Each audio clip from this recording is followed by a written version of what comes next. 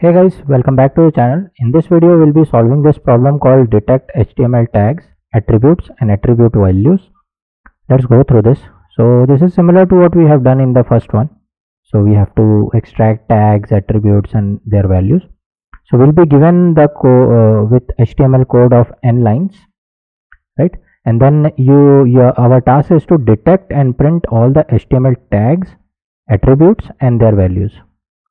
And we have to print in this fashion: tag 1, tag 2, and if it is having any attribute and value pair, name value pair, then we have to represent in this fashion like this. So exactly what we have done previously, and you can see here same stuff. Separator is greater than sign, and this sign is telling you it contains an attribute.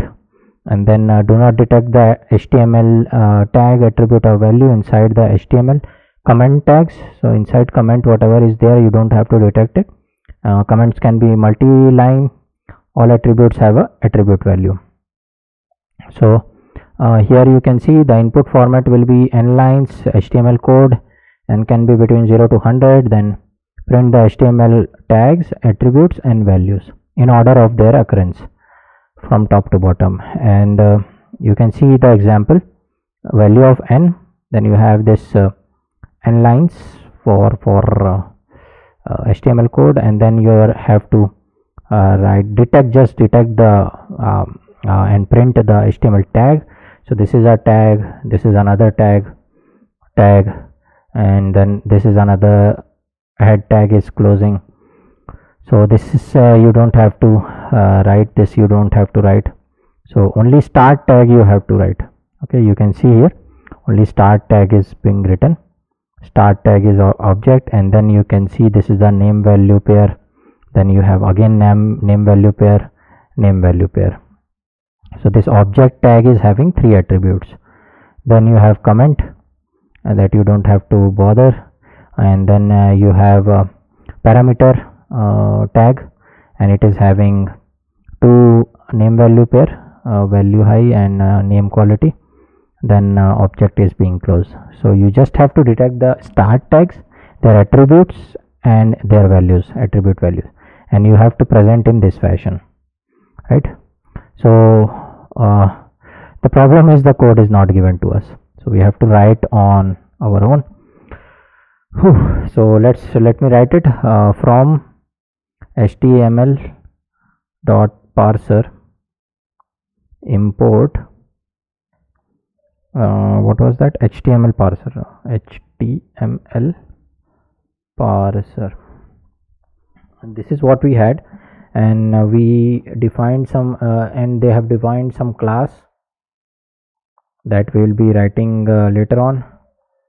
Let me write my HTML then parser, and inside that it takes argument HTML parser, which we will be feeding to our parser variable. Then we will define some class. Let's say define what handle start tag, right? Handle underscore start tag. It takes argument what, self. Then it takes tag attributes, and we need to print the start tags in this fashion, tag only, right? So we just have to, we don't have to give any comment, we just have to print tag. So then likewise we'll follow, but first let me instantiate. So what was that, parser equal to my HTML parser. So we are calling HTML parser class, and we are saving it to parser. Now parser dot feed. Oh, so we'll be getting in n lines, no? So let me use for loop. For underscore or dash in range value of n, so int input, and then we can feed it the input lines. So input, right? So each time it will call, for each line it will feed the parser, and then for each line it will check whether there is any tag or attribute or not. Okay, and we can also print for a loop, right? Same thing what I'm doing it before. So for attribute in attributes, we can print in this fashion.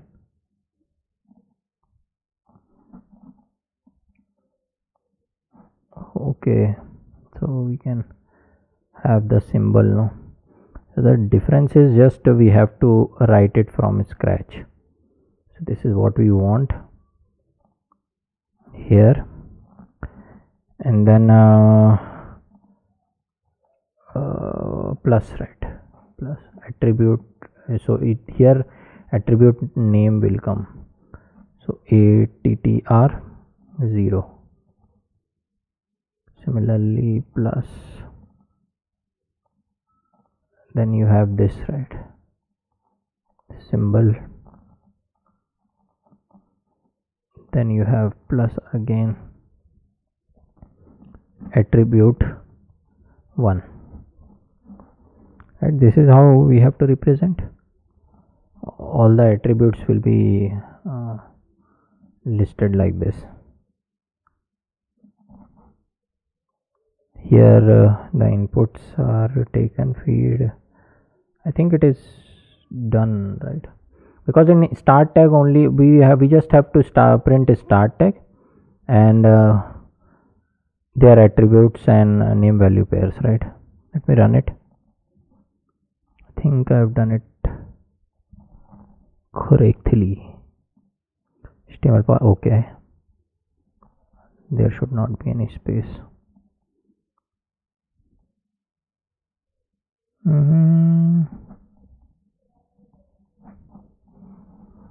Okay, input, no, it is correct. Yeah, sample test case is passed, and this is how it is being written. Object, width, height, everything is there. So it is having one attribute type, then data, then width and height, then param is there. Is how it is being done. So it is taking care by itself. I mean, what are the name value pair? We just have to give the format here, that's all, nothing else I've done. So this is what this problem is about. Slightly easier one, whatever you have seen, same thing I've done. You can do the constraints part as well, but I'm leaving it to you. You can do on your own, right? Let me submit it. Test cases are passed. Let's move on to the next problem now.